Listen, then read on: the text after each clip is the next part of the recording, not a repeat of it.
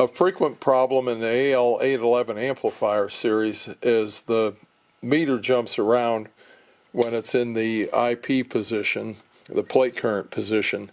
You see the plate current bouncing around and it isn't stable, and this problem is really that the grease in the meter switch, because the meter switch runs a real low current, the grease kind of coagulates, and it doesn't protect the contacts anymore, and then you get a bad connection in the meter switch.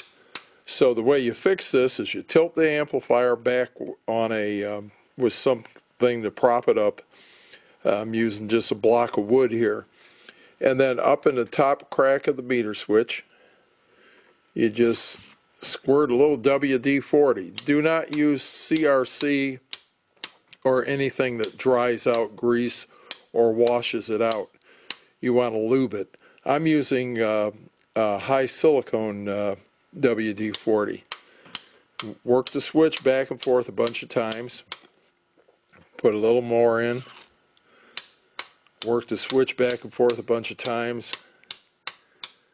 Keep working it back and forth, and you'll heal the switch without replacing the switch, and the switch will stay good for years. And you can just wipe all this mess off with a paper towel or a rag when you're done. Don't do this on the power switch.